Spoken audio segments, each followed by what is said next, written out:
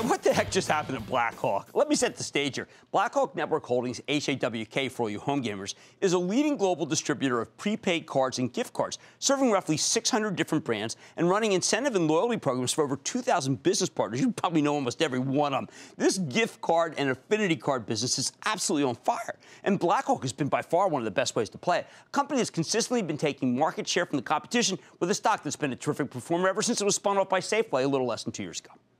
But BlackHawk reported yesterday morning, and while the stock initially went higher on the news that the company delivered an 11-cent earnings beat off of a $1.05 basis, it quickly reversed itself and ultimately plummeted $4, more than 11%.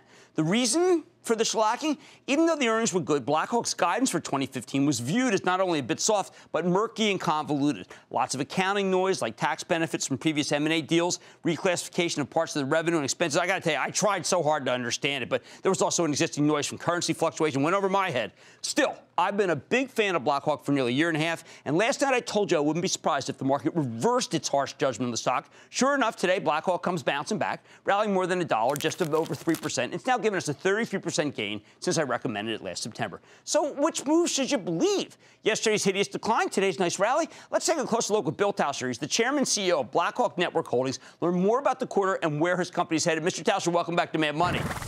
Hi, Jim. Good to see you, sir. Good to see Have a seat. Thank you. All right, look, my mom always said I'm a smart guy, and if I don't understand it, then maybe it's not understandable. And I spent 2 hours going over the presentation, and I didn't really understand what occurred.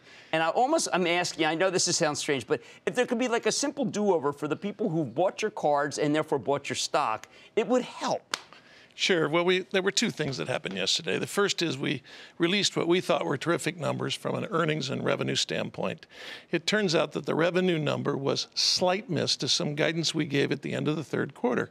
But we'd made this accounting adjustment where we put expenses that were marketing and customer-related expenses up as a contra revenue. Doesn't change the overall numbers, lowered the revenue. If we had made it very clear in the beginning that we'd done that, we actually beat the revenue numbers as well. So that was the first problem. The acquisition did not add to revenue. It was not additive on earnings. And you did say that you felt the acquisition could do that. Yes. Well, so the first part was the revenue from last year. Okay. Then we go into the guidance we gave for next year. And you're right. We've got a bunch of moving pieces. So you did some simple arithmetic. And if you take this tax benefit off that we had, you get down to where the base business doesn't look like it's growing enough. And people got disturbed by that. There were a series of non-reoccurring items in our guidance that if you restore, the truth is the base business and earnings is growing about 15% or so, and the revenue and earnings is growing about 15%. Those items, just to tick them off, we had a little bit of it last year in our EPS earnings. The first one is that when we spun up from Safeway, we had to go get a credit line, and that established some interest expense we hadn't had before because of the Safeway relationship. The second is we nudged our tax rate up a little bit. And while we don't think that will be needed, we wanted to be conservative early on in the year guidance. And then the last, we had some FX effects because of international. Currency, absolutely. So the main business seems to be growing just fine if you adjust for that, if you look forward. And then secondarily, there's no question the acquisitions are accretive.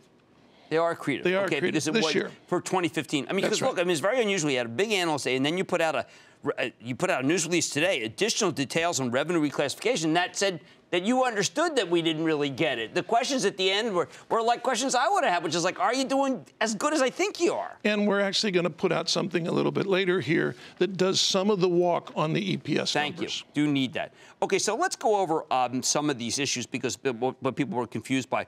First, some people worried that perhaps the business is going to be challenged by digital, which you'll make less money on than the standalone stands we see at the drugstores. Well, there's no question we're worried about that. We've invested a ton of money to try to be the same kind of leader in the digital space. So we've taken all of our gift cards and gone to our partners and said, we need digital gift cards. We're now up to 370 of our some 600 cards we can offer digitally. Then we built a whole platform so we could offer this up to people who want to distribute gift cards digitally. Then we made a list of everybody we could think of, starting with Amazon, who said, do you want to sell gift cards online or in some mobile function? And we've quietly been signing them all up. Now, having said all of that, there's not a lot of business. And it's growing, but it's very small. And the reason is you can't make a digital payment in this country yet ubiquitously. Right. You just can't. No, all like the if I wanted to hullabaloo go about buy a Apple share of Pay. stock through a digital payment, it's really hard to do. That's right. And all this stuff about Apple Pay and that it's going to change the way we do it will happen in a couple, 3 years. But today, you go into store after store, you can't use your phone to pay. Okay, but does that mean that we have a short, just a short half-life to be still own BlackHawk stock before things get more difficult? Well, the method that's going to change digital payment is when they change out all the card readers for EMV. Right. And when they do that, you'll get that's going to happen. You'll get an NFC chip. And that's the chip, the antenna that lets the phone read the payment. Okay. That'll happen over the next 2 or 3 years.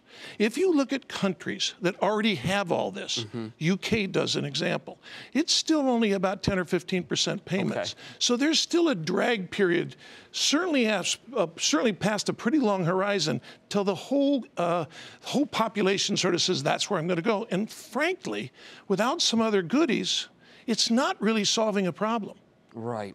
Okay. All right. So, look, I'm giving the bottom line that there wasn't anything that was newly revelatory and negative, right, Bill? I think that's true. Okay. We think we're going to have a good year. That's what matters. Okay, that's Bill Tauscher. He's the chairman and CEO of BlackHawk Network Holdings. More stuff coming out maybe to help us understand a little bit more. It is necessary. We do need it. Mad Money's back after the break. Booyah! Jim Cramer here from Mad Money. Thanks for watching CNBC on YouTube. Click here to subscribe and get the jump on my exclusives with CEOs, plus market news, investing advice, and a whole lot more.